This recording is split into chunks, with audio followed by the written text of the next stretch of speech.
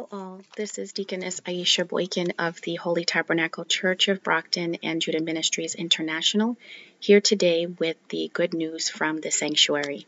I have a few scriptures that I'll be using today, but the main one is coming from the book of Colossians, chapter 3, verses 17. And it reads, "And whatever you do, in word or deed, do everything in the name of the Lord Jesus, giving thanks to God the Father through him."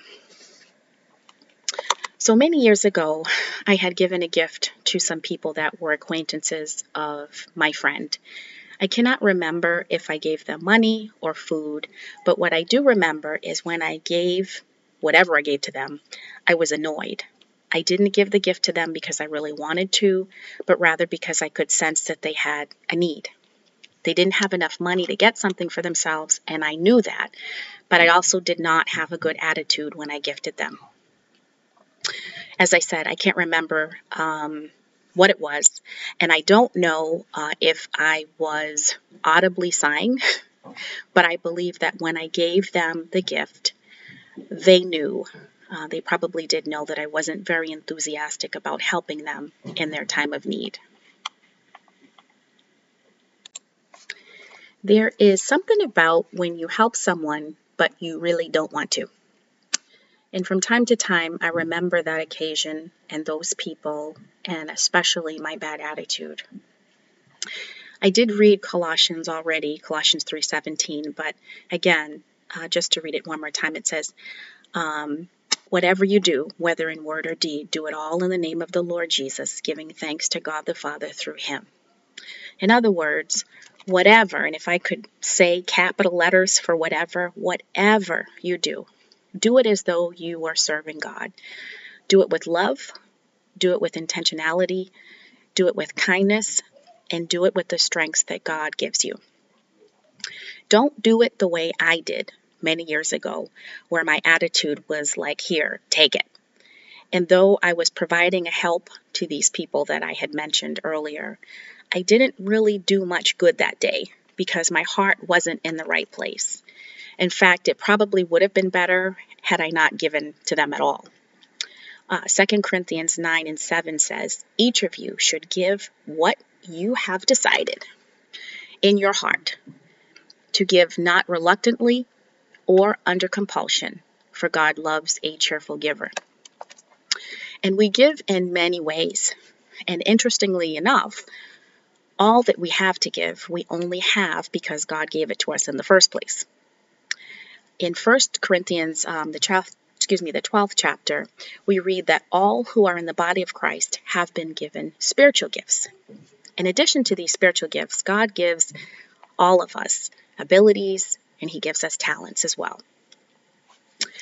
In the book of 1 Corinthians, chapter 12, verses 4-7, it says, "Now there are varieties of gifts, but the same Spirit. And there are varieties of service, but the same Lord. And there are varieties of activities, but it is the same God who empowers them all in everyone.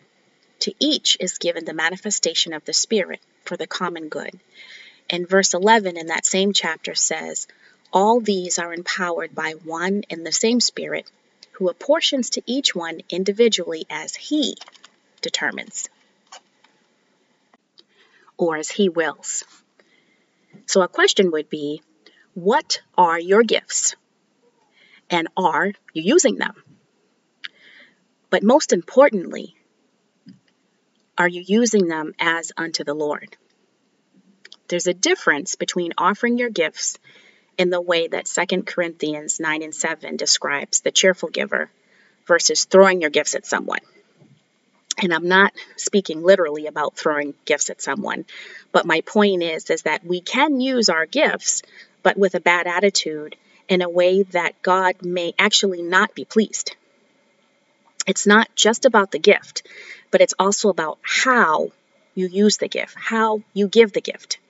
It's not just about the service, but it's about the manner in which you are serving. We are not perfect, and so our gifts won't look like perfection when we use them.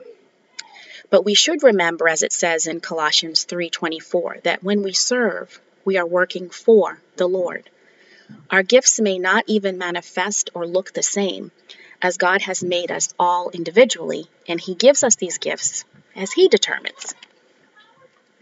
Whatever your gifts, whatever your abilities, whatever your talents, whatever you do, work heartily as for the Lord and not for men, knowing you are working for the Lord, as Colossians 3 tells us. God bless.